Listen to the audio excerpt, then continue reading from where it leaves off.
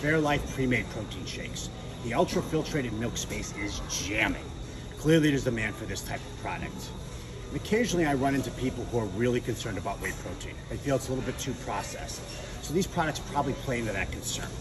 Also, let's be honest, over 1 in 10 Americans are lactose intolerant. So I can definitely understand why people are interested in the shake that's already mixed, it's pre-made, and it's minimally processed. When it comes to Fairlife protein shakes, it's 150 calories for 30 grams of protein. It obliterates the test. It has an incredibly creamy texture. It tastes like you're actually drinking chocolate milk. There's no funny aftertaste with it. Sometimes when you have these products, there's like that metallic aftertaste. This does not have it. So there's a lot of W's when it comes to Fairlife protein shakes.